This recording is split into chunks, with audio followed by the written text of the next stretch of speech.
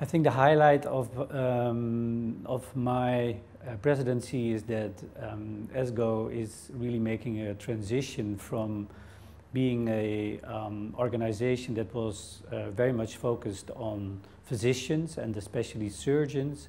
It's now becoming more multidisciplinary, and also now ESGO is trying to squeeze in, for example, also at this meeting, more molecular biology, more translational research, more basic research. And the reason, of course, is that there's so much going on in that field, and that impacts so much on how we're going to treat our patients within the next 10 to 20 years, that's really our effort to do so.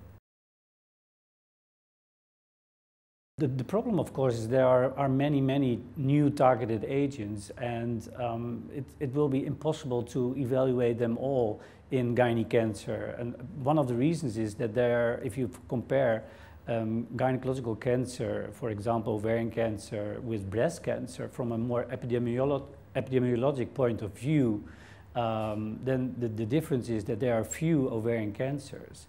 And especially when you think about the molecular biology, in the next 10 years, we won't speak about ovarian cancer anymore, but there will be, let's say, 4, 5, 6, 7 subtypes of ovarian cancer, which will even more impact on clinical trials in ovarian cancer.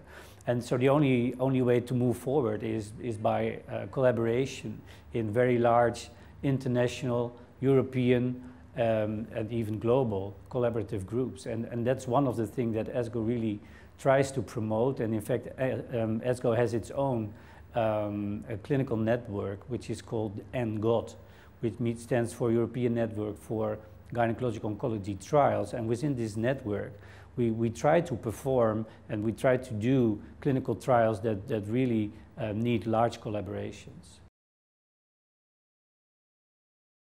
That's a very difficult question at the moment. There has been a long-time quest for markers, for example, serum markers, to detect ovarian cancer in an early stage. And there's a very large ongoing trial in the UK by the group of Ian Jacobs, which is really addressing that type of screening for ovarian cancer. And I think we need to wait for at least another 3 or 5 years before the results of that trial will become available. So at this point, the value of screening for ovarian cancer is still unproven, and real new markers are at this point not available.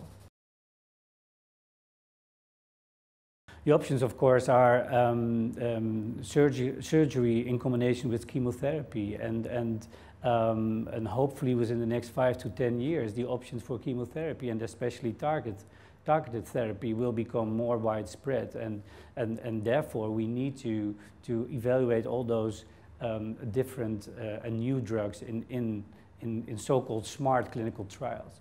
What we really need is biomarkers that help us to predict which patients are going to respond to all these specific targeted therapies.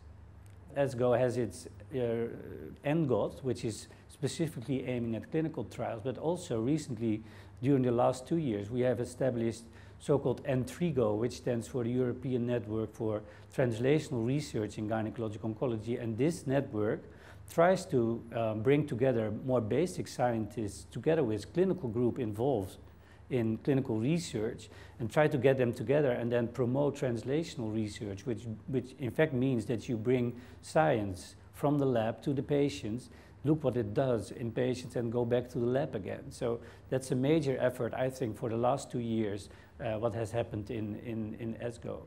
And for example, also at this meeting, I think 6 or 8 years ago, if you would go to an ESGO meeting, you would find very little translational research, and the sessions were attended by, let's say, 5 to 10 people. At this meeting, we had yesterday a workshop.